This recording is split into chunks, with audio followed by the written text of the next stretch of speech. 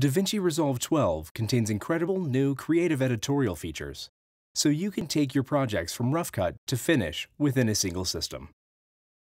The Edit page has a full multi-track timeline and viewers for both your source clips and program. On the left is the browser, which contains all your bins.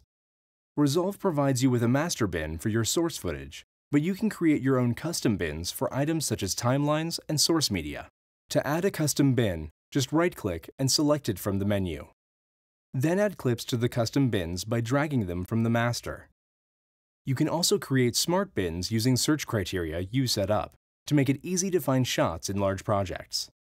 For instance, if you want to create a bin that contains all the shots that have a certain keyword, just set up the search rules. Any clips that match the search rules are previewed in the browser area and appear in the Smart Bin when you click Create. Best of all, Smart Bins automatically update when you add or remove shots from Resolve. Double-clicking a clip loads it into the viewer, where you can mark in and out points using the I and O keys. To make a basic edit, you can drag and drop a clip into the timeline, or you can drag clips into the timeline viewer here. 3-point edits are just as easy. To fit a new clip in this gap, we'll use the X key to mark our in and out points in the timeline. Then we'll load a clip into the viewer, mark an out point to indicate where we want the clip to end, and perform a back time edit using an overwrite. Creating split edits in Resolve 12 is simple and fast. Just right-click on the scrub area of the viewer to mark separate in and out points for audio and video. To place this clip on different audio and video tracks, drag the track targets on the left side of the timeline and then edit the clip in. Trimming in Resolve 12 is context-sensitive. You can perform different kinds of trims like ripples, rolls, slips, or slides based on where you click, so that you don't have to keep changing tools. And when you slip or slide, the 4-up display shows you everything you need to see, so that you can make confident edit decisions. Rippling a clip moves everything in the timeline as you drag, and turning off Auto Select for a particular track lets you exclude tracks so you can ripple on one track without moving the others. The Roll tool is extremely flexible and works in both trim mode and selection mode. Simply drag any edit point to start rolling. Hold down the Option key and you can create split edits by rolling the video or audio separately. Trimming in DaVinci Resolve can also be performed using the keyboard. To select the nearest edit point, press the V key. To select the entire clip, press Shift-V.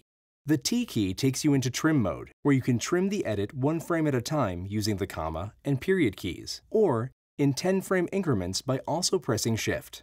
If you only want to select one side of the edit, press U. Type absolute or relative timecode values for more precise trimming. Dynamic trimming works for every trim operation, and audio plays with a smooth, tape-style slow-motion scrubbing. You can even press Shift-V to select the entire clip.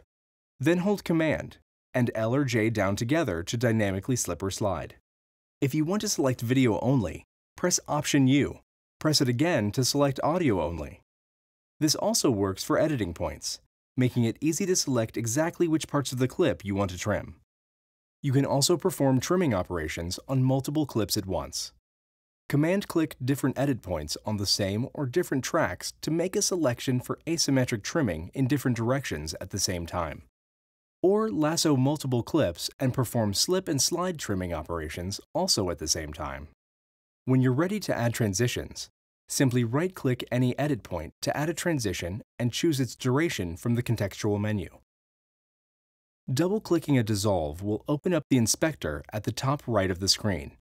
Here you can make adjustments to duration, alignment, and other parameters. For more control over the acceleration of your transition, you can open the curve editor and customize the ease in, ease out setting. To fade audio or video in or out, pull in the fade handles. The pop-up tooltip shows the duration of the fade. You can set audio levels for the entire clip in the inspector, or keyframe the levels in the timeline. You can also record audio levels in real time by adjusting the mixer as you play. Of course, we found out that Rosebud was really a bicycle. Opening the Effects library allows you to access the toolbox, which contains Resolve's complete library of transitions, generators, and titling tools. You can also access third-party OpenFX video plugins, as well as VST or Audio Unit audio plugins. To add any effect from the toolbox, just drag it onto the clips in the timeline. Audio plugins can be added to individual clips or entire tracks. The plugin controls are shown in the inspector or through plugin-specific interfaces. You can bring in additional audio files, video clips, or graphics by dragging them from the Finder or Windows Explorer directly into the timeline. When a video clip or graphic file is selected, the inspector updates to show composite modes for layer blending, transform, cropping, retiming, and scaling parameters. If you want to animate a parameter, simply click the keyframe button, set a value, move the playhead, and repeat. DaVinci Resolve is so fast that everything you animate plays in real time. To adjust the timing of your animation, just open the keyframe track in the timeline and drag them. For even finer control, click the spline icon to open the curve editor, where you can change interpolation and adjust the curve using the handles. When you animate position, you can choose to show a motion path in the timeline viewer. Here you can change the position of the path as well as its smoothness using Bezier handles. To change the speed of the clip, right-click it in the timeline and change clip speed. Enter the amount, set your options, and you're done. Or you can use the retime controls, which provide a pop-up where you can add speed points to create different types of speed ramps. The toolbox also has text generators with rich text styling controls, the ability to create a background or drop shadow, and transform and compositing controls, so you can create great-looking titles and lower thirds quickly and easily.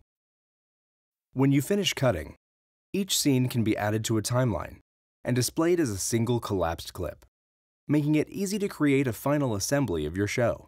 If you need to perform any last-minute adjustments, you can decompose the clips to show the actual timelines. To output your project, you can render for web streaming, broadcast, and digital cinema. Or Resolve can send your project to Pro Tools along with audio tracks and a flattened video composite for further audio mixing. DaVinci Resolve 12 combines state-of-the-art nonlinear editing with the world's most advanced color grading software in a complete system for managing media, editing, grading, finishing, and delivery.